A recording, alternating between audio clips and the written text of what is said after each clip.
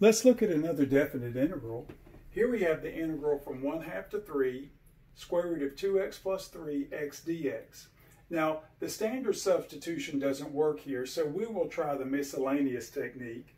So in this case, we'll let u be the square root of 2x plus 3.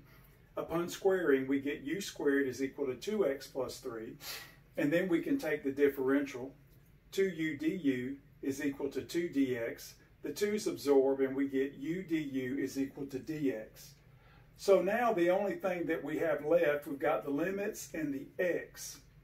So here we can solve for 2x. 2x will just be u squared minus 3. And then of course multiplication by 1/2, we have x is equal to 1/2 times the quantity u squared minus 3. And then of course with this technique we can go ahead and change the limits. When we put in 3 here, we get 6 plus 3, which is 9. Square root of 9 is 3. And then when we put in 1/2, or substitute 1/2, we get 1 plus 3. Square root of 4 is 2. So now we're ready to transform the integral.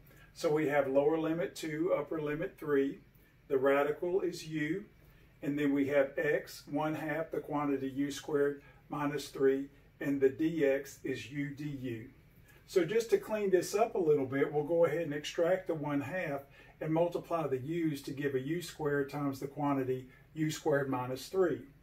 And then of course, this is the power rule if we go ahead and distribute. So we get u to the 4th minus 3u squared.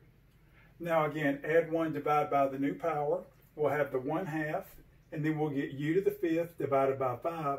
And now here we get u to the 3rd divided by 3. The 3's absorbed, leaving us just u to the 3rd.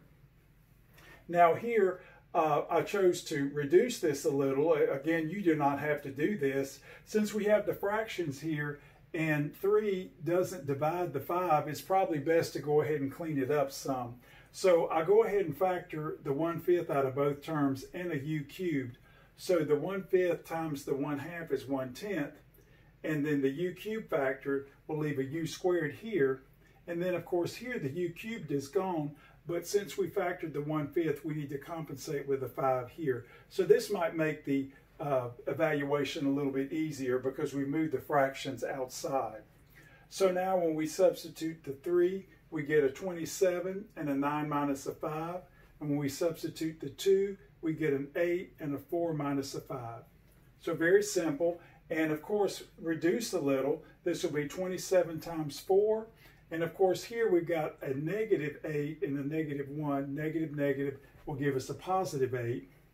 And here, if you like, you can go ahead and factor the 4 that we have in each of these terms.